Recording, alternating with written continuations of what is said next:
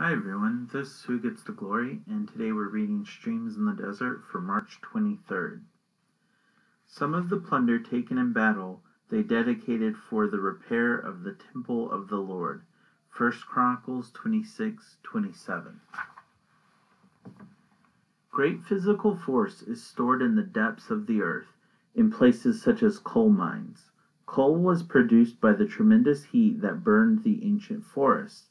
In the same way, the spiritual force is stored in the depths of our being and is brought about by the very pain we cannot understand. Some day we will see that the plunder taken in battle is from our trials, was simply preparing us to become like Greatheart in Pilgrim's Progress. So we too could lead our fellow pilgrims triumphantly through trials to the city of the King. But may we never forget that the source of learning to help others must be the experience of victorious suffering. Whining and complaining about our pain never does anyone any good. Paul never carried the gloom of a cemetery around with him, but a chorus of victorious praise. The more difficult his trial, the more he trusted and rejoiced, shouting from the very altar of sacrifice.